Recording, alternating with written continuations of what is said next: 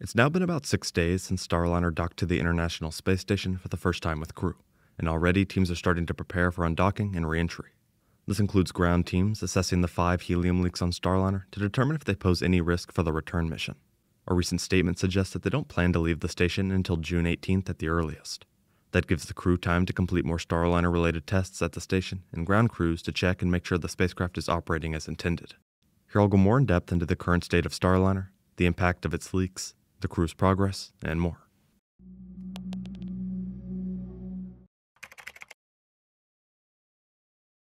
In a new statement released by the agency, they provided some updates regarding what the crew has been up to, along with any problems Starliner experienced or is still experiencing. For example, in one quote the agency says, one of Starliner's aft-facing reaction control system, or RCS thrusters, capable of about 85 pounds of thrust, remains deselected as teams continue to evaluate its performance.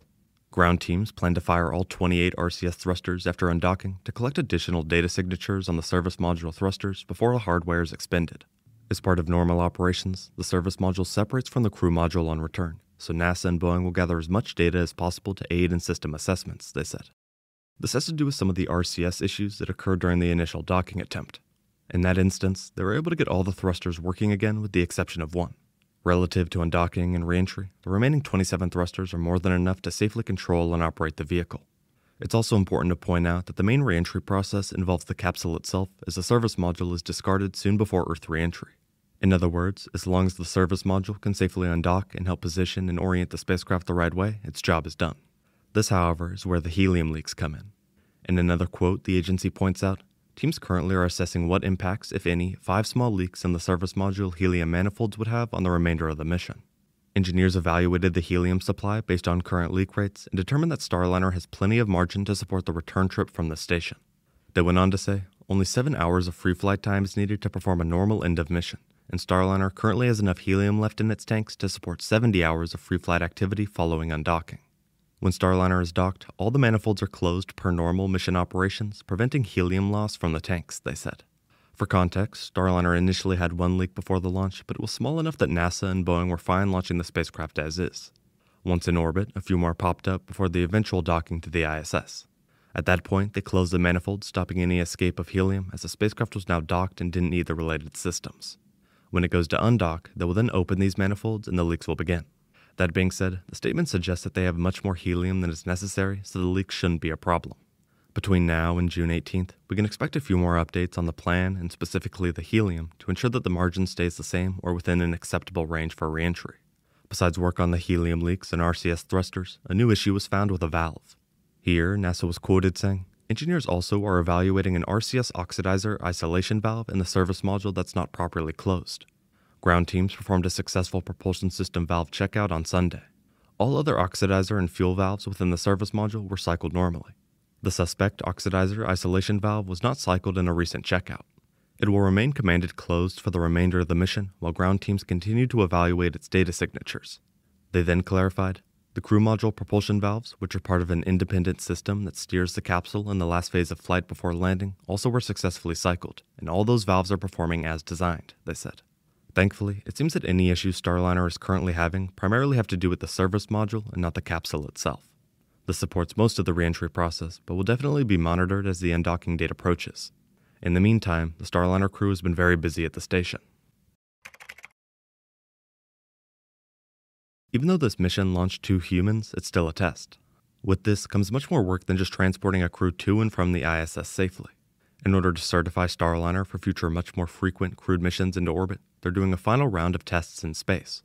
Here, Wilmore and Williams, along with teams on the ground, are stepping through numerous flight objectives such as powering the spacecraft down into a minimal power mode, which it will enter during operational missions while the crew works aboard the station, and then powering it up again. They also are conducting safe haven checks to show the spacecraft can support a crew with its own air and consumables during an emergency on the station. Another test is performing a habitability study with 2 other astronauts to evaluate seating positions and other factors, such as air circulation for a 4-person crew. Finally, they're also evaluating spacesuits and seat fits, as well as checkouts of the service module's batteries. In terms of the state of the crew, Steve Stish, manager of NASA's Commercial Crew Program, said, Butch and Sunny are doing great aboard the station as ground teams continue digging into the details of Starliner's on-orbit, rendezvous, and docked performance. We expected to do a lot of valuable learning on this test flight, and I'm extremely proud of how the NASA and Boeing teams are working together to ensure we can safely execute the return portion of the mission, he said. In a statement, NASA was quoted saying, "Mission managers are continuing to work through the return plan, which includes assessments of flight rationale, fault tolerance, and potential operational mitigations for the remainder of the flight." They also mentioned that the agency and Boeing will host a media briefing before the undocking, which will provide more information. At this point, with launch and docking already completed, the last remaining dynamic phase of the mission will come at the end of the flight test when Starliner will undock from the orbiting laboratory and then adjust its orbit to move away from the station. The spacecraft, with Wilmore and Williams aboard, will perform a deorbit burn before entering the atmosphere and landing in the southwestern United States under parachutes and landing airbags to complete the flight.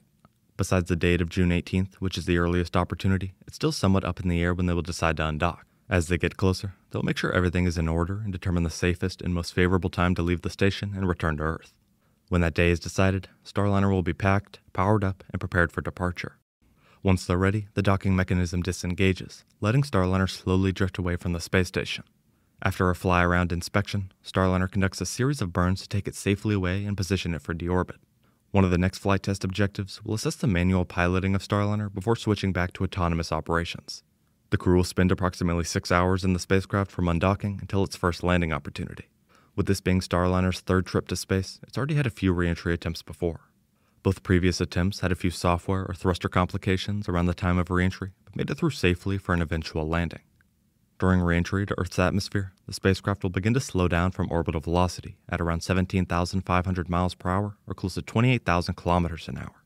Once it makes it through the main reentry process and is within Earth's atmosphere, the spacecraft's forward heat shield will be jettisoned. Soon after, 2 drogue and 3 main parachutes will further slow Starliner's descent. One of the things that delayed this launch was working on a parachute safety margin issue. That since has been addressed and should not pose any risk to the crew or the capsule. There are a few landing sites available that they will end up choosing as the date gets closer. Assuming a successful touchdown, Starliner should get certified and become another official commercial crew vehicle.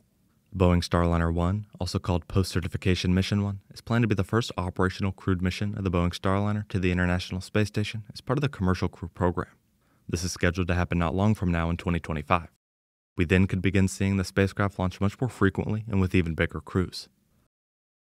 Boeing Starliner spacecraft is docked to the ISS and getting ready for an eventual undocking and reentry. There are still the existing helium leaks among other issues that NASA and Boeing are watching, however they are confident they don't pose any risk to the crew or vehicle. We will have to wait and see how it progresses and the impact it has on the space industry. Thank you very much for watching.